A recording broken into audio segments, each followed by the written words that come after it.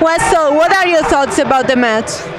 I think we played the first 3 sets. We played a good game. It was very close, all the sets. I think it's like 1 or 2 defense balls we can maybe get in the third and the second, and then you can maybe be up 2-1, maybe even win 3-0. But you didn't. They're a good team. We played well, and the last set we go down a bit. But I think overall good game. Your personal sensations?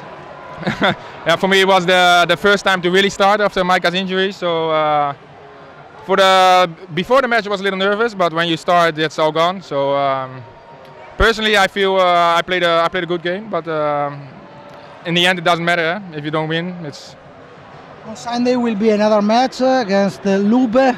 What do you expect? I think if we play like this, both teams, I think we can get another good match, like another close game. I think for the public that's nice, and for us, I hope we win this time. Sir, you are in charge of Modena to 1 month, no? To defend the 4th place in the Superlega. Yes, I think Micah's out like 3-4 weeks, so yeah, I have to set now. But I came here to set, so yeah, I will do my best, my absolute best for Modena.